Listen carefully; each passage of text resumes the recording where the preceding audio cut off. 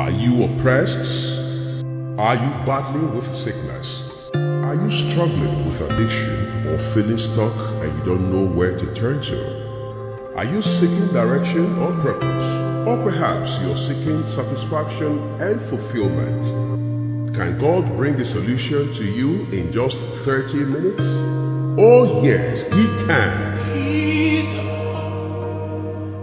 This program is sponsored by the friends and partners of Tesitani Ministries. You too can be a part of it. God bless you. David knew that when he has the presence of God, he comes with the power of God. And when the power of God shows up, no enemy can withstand him.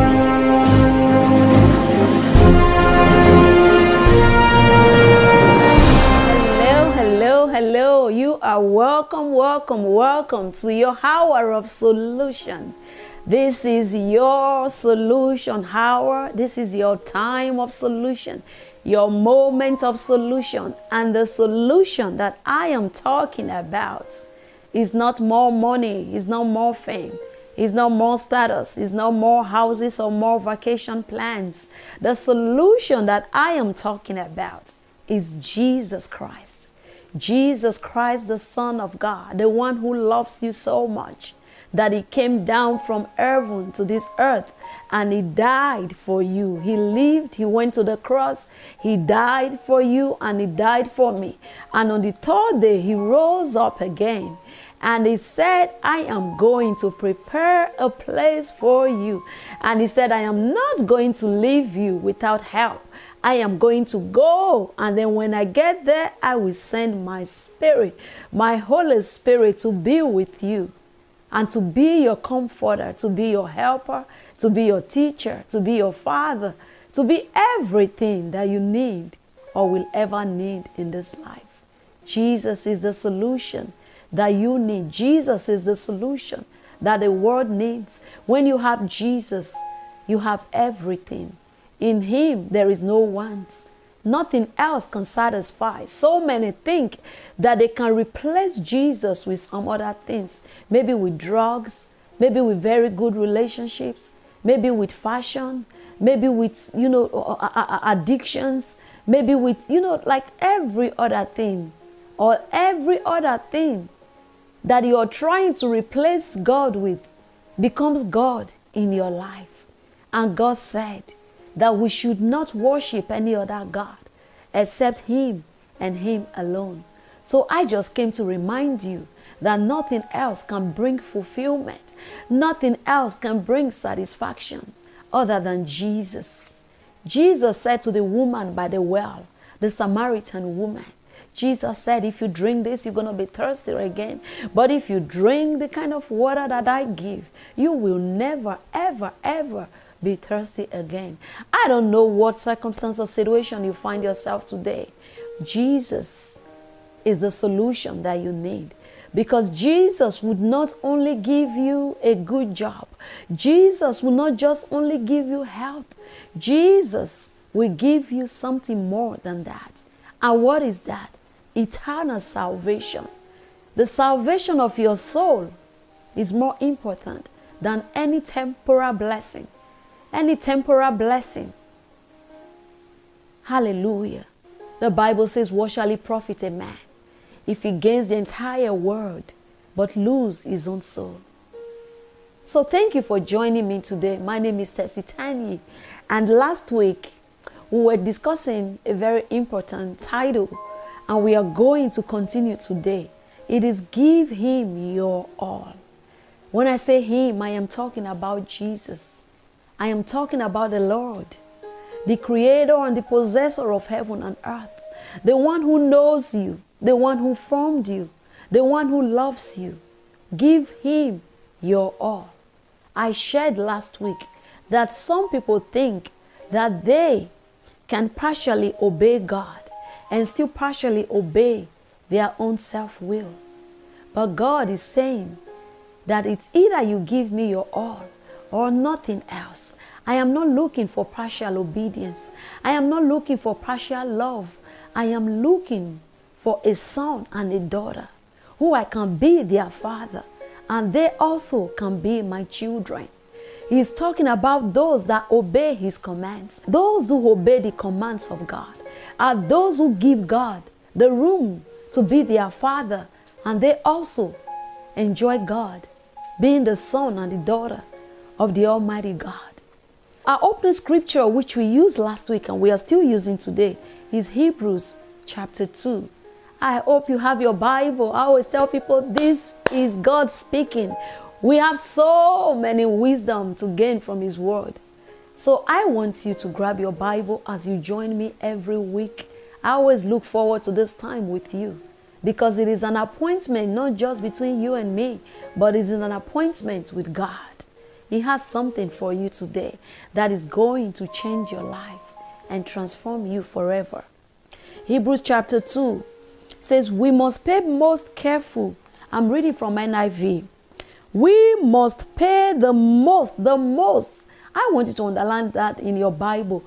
The most. We must pay the most careful attention, therefore, to what we have heard, so that we do not drift away. It says the word we have heard, we must pay careful attention to it, so that we do not drift away. I see so many people who toy with their salvation that they have received from the Lord. They toy with the salvation that they have received from our precious Lord Jesus. But the Bible admonishes us right here in this word of God that we must not toy with the word of truth that we have heard. It says we must pay very careful attention to it, so that we do not drift away from it. Some have come to the faith only to drift back to the sinful world. Some have come to say Jesus is Lord, only to go back to their old lifestyle of sin. Some have come to the Lord and they were once on fire for God. But when you ask them, or when you see them today, the fire is gone. The fire is no more. They've allowed other things of this world to choke the fire. They've allowed other things of this world to choke the word of truth that they have received. The word of truth that Jesus is Lord. The word of truth that Jesus came. Jesus lived. Jesus died. Jesus rose up. Jesus went to heaven. And Jesus is coming back again. They have allowed other things of this world to cause them to begin to doubt the Christian faith. And they have allowed that salvation to be choked. Some have turned back to the sinful lifestyle they used to live before they come to Christ. Well, guess what? The God that I am here to talk about today is the God of a second chance. Well, he may have given you second chance in the past. You may be saying, well, I've come to God so many times and I keep going back to the world. He doesn't give up on you. As a matter of fact, me sitting here to preach the gospel message to you is an evidence that God does not give up on anyone. He loves you and is here today to give you another chance. He is not just the God of a second chance. He is the God of many, many, many second chances. His mercies never cease. They are from everlasting to everlasting. And his love has no end. No man can see the end of God's love. No man can see the end of God's mercy. No man can see the end of God's grace. God wants to give you another chance today to make it right with him, to come back into a good relationship with him. So if I go back to what we were sharing last week, I'm going to pray with you in some minutes, but I want to empower you with the word of God. So the Bible is saying right here in Hebrews 2 that we must pay careful attention to the word that we have heard. And listen to verse 2. It says, thank you, Father. If the word spoken through angels was binding, and every violation and disobedience received its just punishment, every word, every command that God gave, everyone that disobeyed God received their just punishments. How shall we escape if we ignore so great a salvation? He said, why do we think now that we can ignore God's command?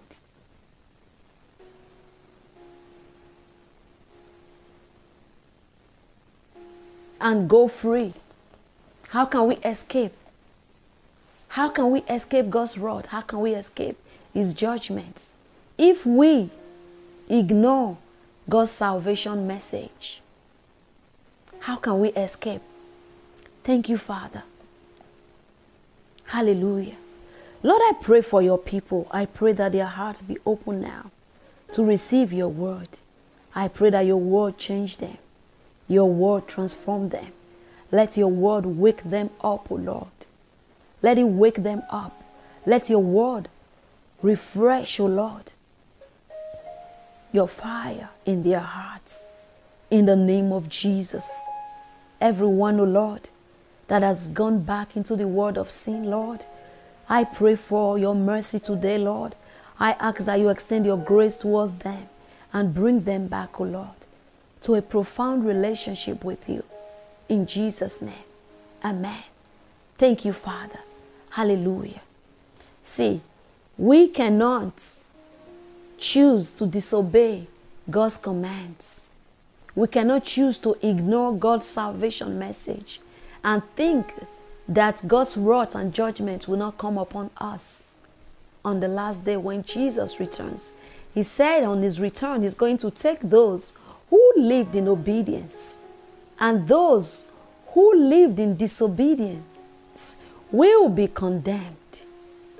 So my prayer for you and my belief for you is that you will not be condemned, but you will live, you will rise up to live with the Lord eternally in Jesus' name.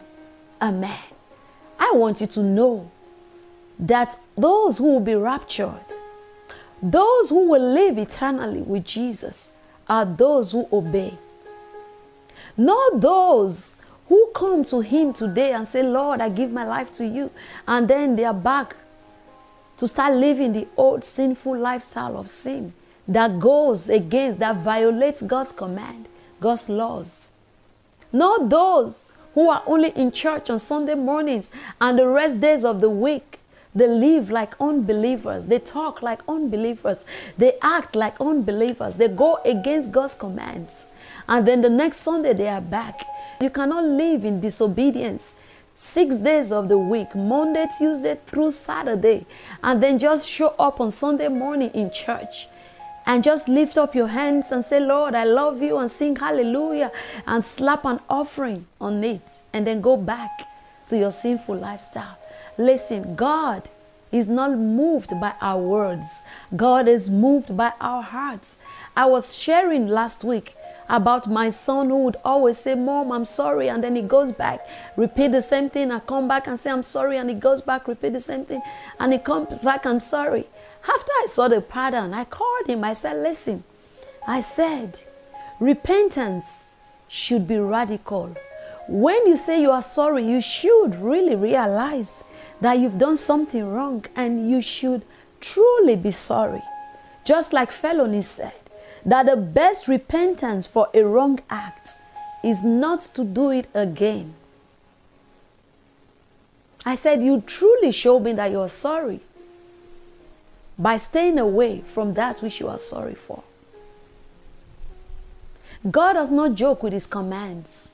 Some people think that that was the God of the Old Testament, the God of the New Testament. You can be a Christian and live life however you want. His grace has already covered for you. God does not change. He is the God of yesterday, He is the God of today, He is the God of tomorrow. He does not change. It is we humans that needs to change and adjust our lifestyle.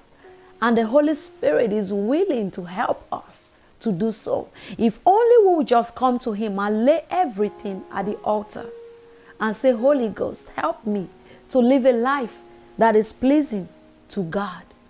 In the Old Testament, in Isaiah chapter 1, I remember the people would always, they would always come to God and make sacrifices to him.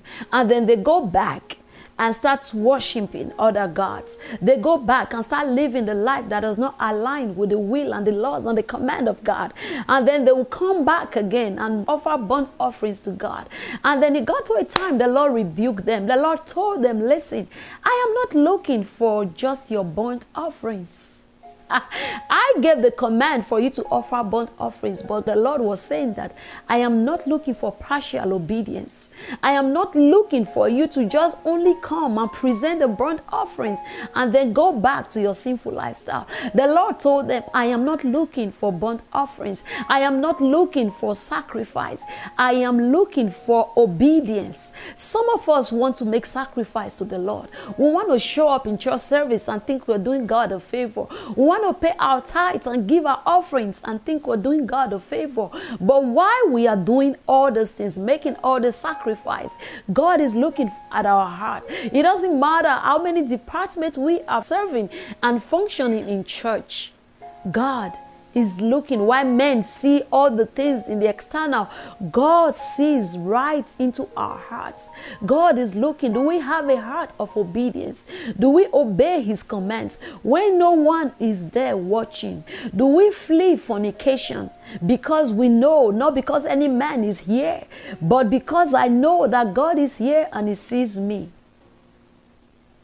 Do we resist the temptation to commit masturbation, not because any man is there, but because we know that his word is against such acts? Do we live in obedience to his commands? I don't know what your sin may be today. Maybe you're gay, maybe you're homosexual. Whatever it is, the Lord is here to give you another chance today to lay it at the altar and say, Lord, I cannot be a gay Christian. There is nothing like a gay Christian. There is nothing like a homosexual Christian. There is nothing like a Christian who is also a drug addict. There is nothing like a Christian who is a Christian, but also addicted to watching pornography. There is nothing like that. There are no different kinds of Christian. There is only one. And that is for us to be like Christ. It is for us to be like Christ. The first time the word Christian was used, they said they saw the people acting like Christ. That was how they started calling them Christians. It is for us to be Jesus on earth, to be the light of this dark world. But today we see professing Christians who say they are Christians, but they are also practicing the things that the world is also practicing. A Christian standing for Jesus and a Christian also saying homosexuality is good. A Christian standing for Jesus and a Christian also saying that individuals have the right to choose who they want to be. A man can choose to say, I am a woman. And a woman can choose to say, I am a man. These things are against the laws of God. They are from the devil. They are from the pit of hell, because God does not make mistake. If you're saying I am a man, but I'm only attracted to men, so I think I'm supposed to be a fellow man like me, so I think I'm actually supposed to be a homosexual, whatever it is, you are saying that God made a mistake in his creation. God does not make mistake. When he created Adam, he did not create another Adam for Adam. He created Eve, a woman, for Adam. God is the God of order. Everything that he has made is beautiful. He is a perfect God. Hallelujah. So today the Lord wants to give you a second chance to get rid of those strongholds and those false gods and those idols and those things that you are bowing to. He wants you to come to him today in humility and sincerity of heart and say, Lord, even though I've been going to church for years, but I really want to start all over again with you. I used to have fire for you, but I lost it. I want to be on fire for you again. I want my relationship with you to be rekindled, Lord. I want to fall in love with you head over heels again. I want to cultivate intimate relationship with you again. The Lord is here today to meet you at the point of your need. He has brought solution to you today. Because the things that we are looking to gain from the world and enjoy the pleasures of this world, they don't bring any satisfaction. You may be feeling satisfied at the moment, but that's only temporal. True satisfaction comes from the Lord. And the Lord is calling us. He's calling us. He's calling the church to become the church of obedience. People who live according to his command. Not people who just only profess to be a Christian, but those who live like a Christian. I remember a woman doing cooking and, doing a lot of, chores in the kitchen, and the man standing right there by her and telling her, "Oh, honey, how much I love you. How, I love you so much. There is nothing I cannot do for you. I can even go to the moon and come back just for you."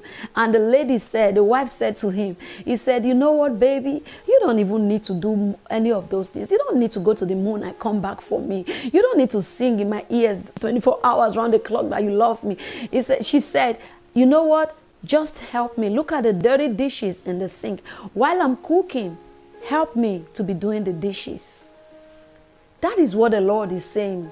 Not just a congregation of people lifting hands to him. While we are lifting our hands and praising and singing, God is looking at our hearts. That is the reason he said in the Bible, he said that those people, they worship me with their lips, but their heart is far from me. God is looking for a heart that is close to him. And that is the heart that obeys God. What does obedience do for us? I'm going to share with you what obedience do for us. And also, I'm going to give you some practical steps, how you can apply this message, how you can start living in obedience to the Lord. Hallelujah. What does obedience do for us? Thank you, Jesus. Number one, obedience allows God to take the place of lordship in our lives. In Ezekiel 11:20, the Bible says that they may walk in my statutes and keep my judgments and do them, and they shall be my people, and I will be their God. You see, the only way that we can be God's people is when we live in obedience to him. We cannot call him Father and not treat him like a father. We cannot call Jesus Master and not live like servants to him. We can't say Master and then we are not obedient to what the Master tells us to do. Hallelujah. We cannot say, "Lord, you are the Lord of my life."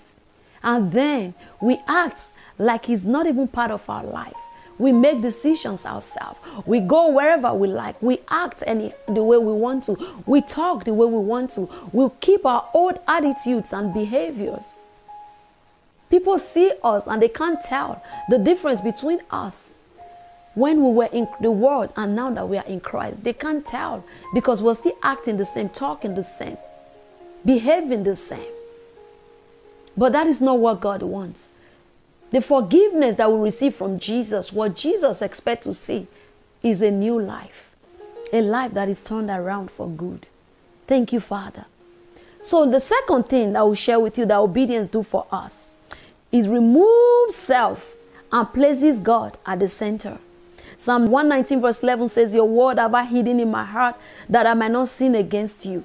When you hide his word in your heart so that you can begin to live and always remember and always live according to that word.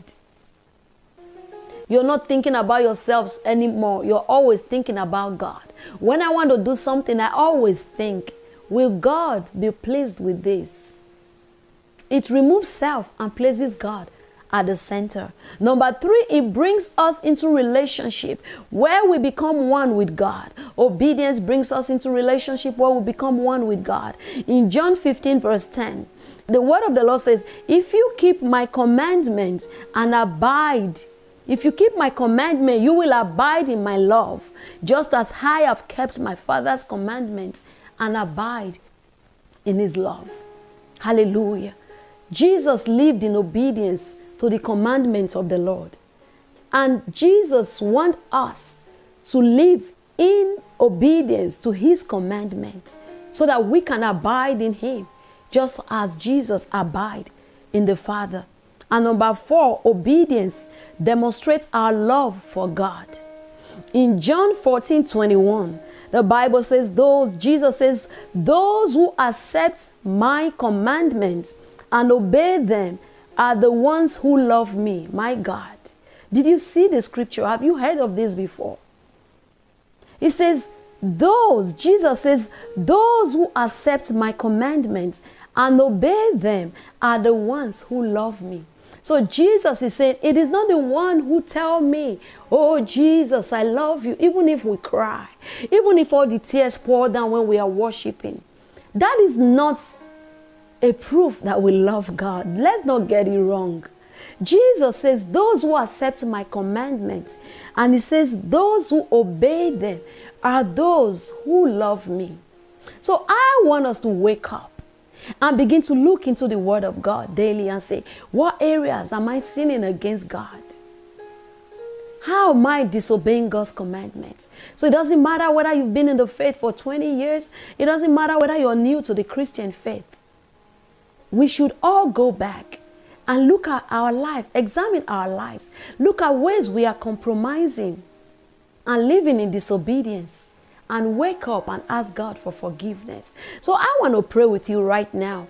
If you know that you are still partially living for God and partially living according to the world or sinful lifestyle, or if you're watching me right now and you don't even know who Jesus is and you've never given your life to Jesus Christ, I want to pray with all of you now.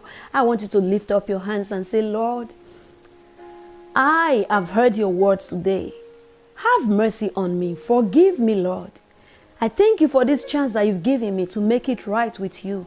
It is a proof that you truly love me. From today, Jesus, come into my heart, become my Lord and Savior, and help me to live a life that is pleasing to you. Fill my heart with your Holy Spirit and teach me your ways and help me to live according to your precepts. In Jesus' name, amen. God bless you. Congratulations. Find a Bible-believing church and worship God in spirit and in truth. Join us next week. I am still going to be sharing with you practical steps on how you can begin to live daily, just living daily in obedience to God's command. Not struggling to obey Him, but it becomes just a lifestyle. You just hate sin and love righteousness. Join me next week. I'm going to share with you practical steps that you can be taking as the Spirit of the Lord empowers you and help you also. In Jesus' name, amen. God bless you. Thank you for being a part of this program. Join us same time next week for another fresh episode.